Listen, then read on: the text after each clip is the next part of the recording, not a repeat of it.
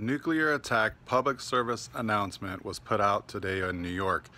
And if you didn't hear, I'll leave a link in the description below where you can go check out the article. There was 3 things that were listed in the case of a nuclear attack. It was get inside, stay tuned. And then it also mentioned that there can be fallout up to 50 miles away from an attack. So if you're within a 50-mile radius, you want to seek shelter. It's an interesting article, a little scary, but these are the times. So I'll leave a link in the description below. Go check it out and stay safe.